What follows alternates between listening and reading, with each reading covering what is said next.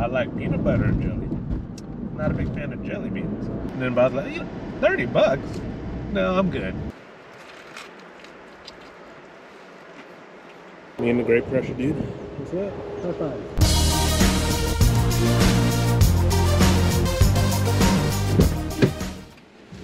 We are going out of town. Whew, a little bit of a windy day today. Hold on a second.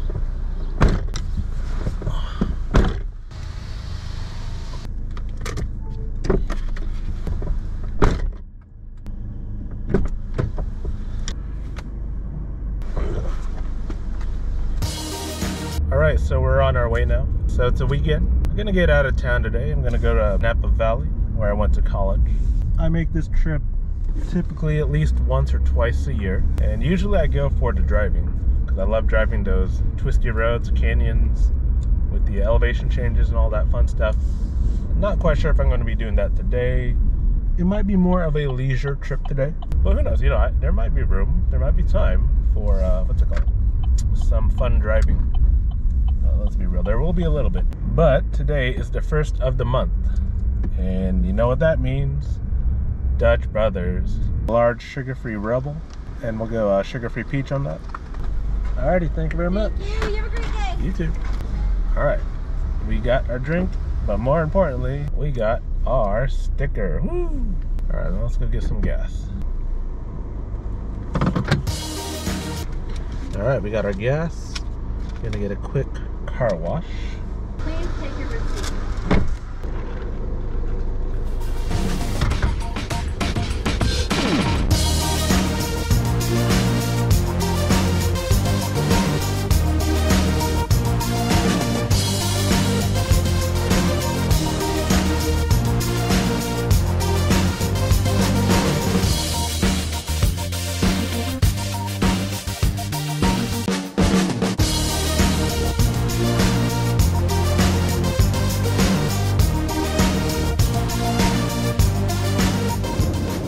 Oh look, it's the Jelly Belly factory. So I remember back in 2nd grade, we had a field trip to the Jelly Belly factory. So I didn't know what the Jelly Belly factory was. I didn't know what a Jelly Belly was because I don't like jelly beans. So we never had jelly beans in the house.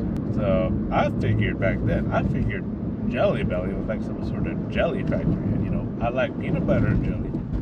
Not a big fan of jelly beans. I was so disappointed when I found out when we arrived at the Jelly Belly factory that Jelly Bellies were jelly beans. I was so sad. Whenever I pass by Jelly Belly, I always remember that. Good times.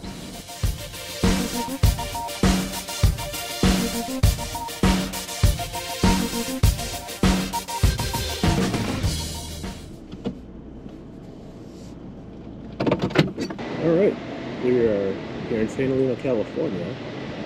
We're gonna pick up our food. We got a sandwich from Guini's.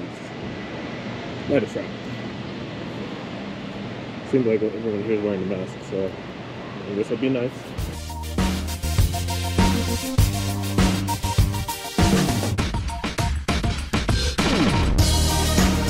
Basically, when I was in college, Pacific Union College, we here almost every Saturday. The Saturdays I was in town, grabbing food, grabbing lunch, here at Guini's. Alright, we got our food. Gonna find a place to bunker down and eat, figure out how to do this. Whew, alright. Get the damn thing off. We got our food. They gave the option for lettuce wrap on keto. So of course I did lettuce wrap. This is the lettuce wrap. I don't know what, this is the roast beef. This is the pastrami, just the pastrami lettuce wrap. Alright, let's drive a bit and I'll figure out where we're going. I'm starving.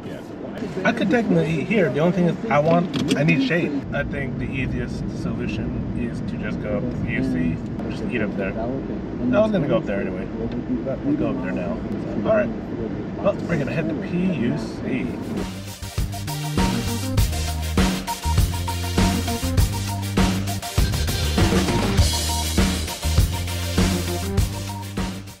We are at my alma mater, Pacific Union College.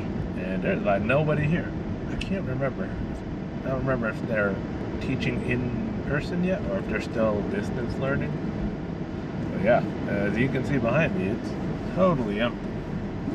Let's head up to the airport and see what it looks like up there nowadays. Yeah, our college has an airport.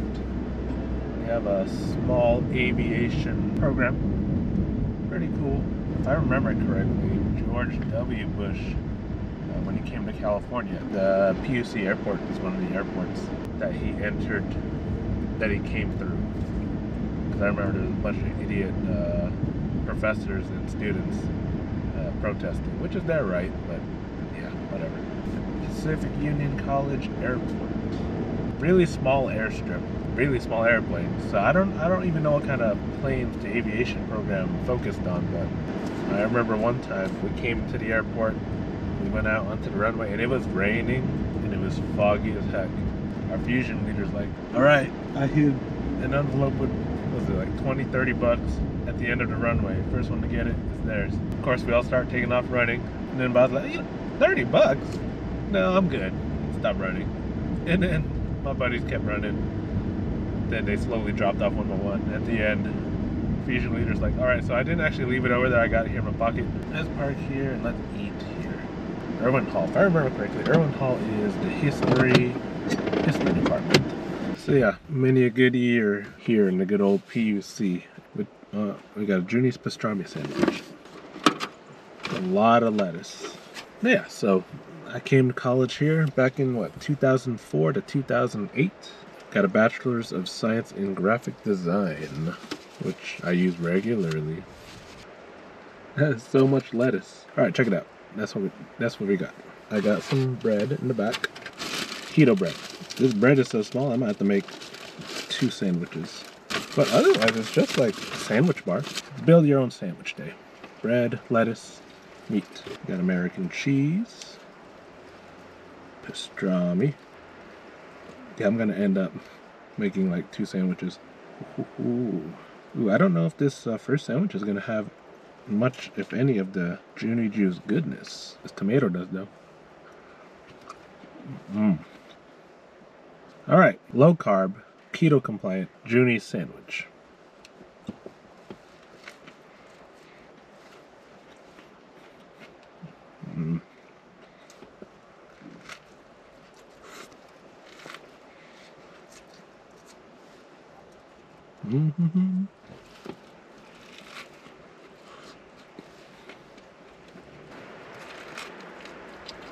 Not quite a Juni sandwich, but it's really close.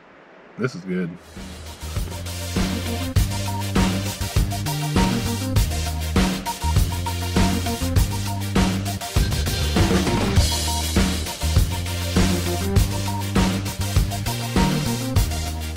That's what I'm talking about. Ooh, that was good. Wash my hands. All right, we're gonna go try and look at that grape crusher statue back in Napa. I'll see you over there. I'm gonna leave the camera on here though.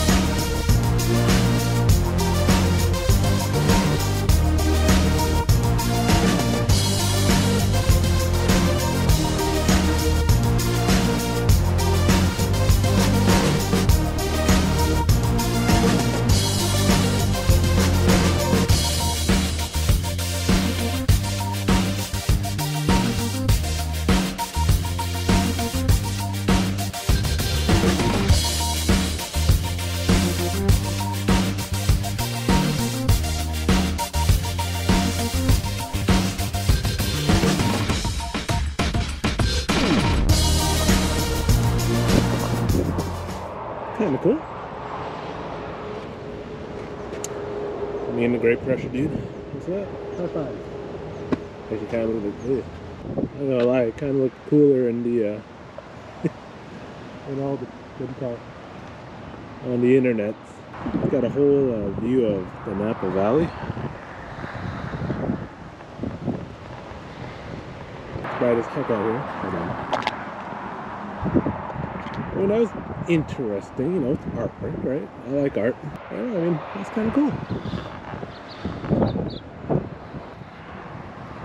Like I said, I don't know if I'd say that was worth it, but it's definitely interesting. All right, I have no clue what I'm gonna do now, but whatever we do, catch you all on the flip.